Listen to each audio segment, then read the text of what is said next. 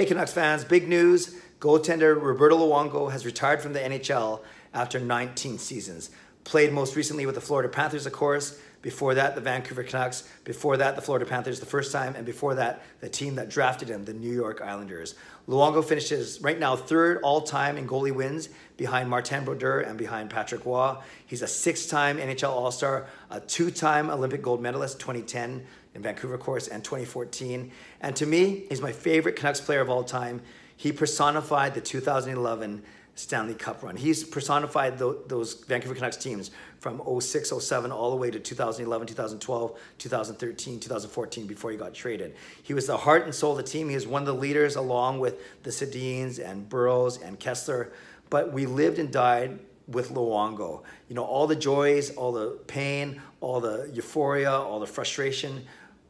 All of us Canucks fans, felt it through Roberto Luongo, through his eyes, through his heart, through his play. He was an outstanding competitor, very competitive. He was acrobatic, he was athletic, he was a good leader. That one-year captaincy thing didn't work out so well, but it's hard to be a captain while you're a goalie. But overall, like I said, heart and soul of the team. That's why he was my favorite Canucks player of all time.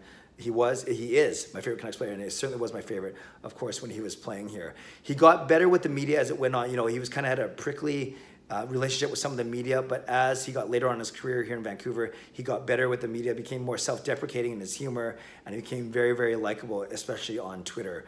But for so many reasons, off ice, but more importantly on ice, all the contributions he's made to our team. So thankful for Roberto Luongo and so grateful for his contributions here. There's this recapture thing because of that 12-year contract he signed under Mike Gillis here before the start of the 2010-2011 season. That's going to have some ramifications on the Vancouver Canucks going forward. Basically, $3 million a year got to be allocated to this penalty because of the Luongo contract. But let's not rain on the parade. We have a lot of time to talk about that, the ramifications of the Canucks going forward. But for today, let's celebrate Roberto Luongo. Let's celebrate all he did for us as Vancouver Canucks fans. Have a great day. God bless. Go Canucks, go.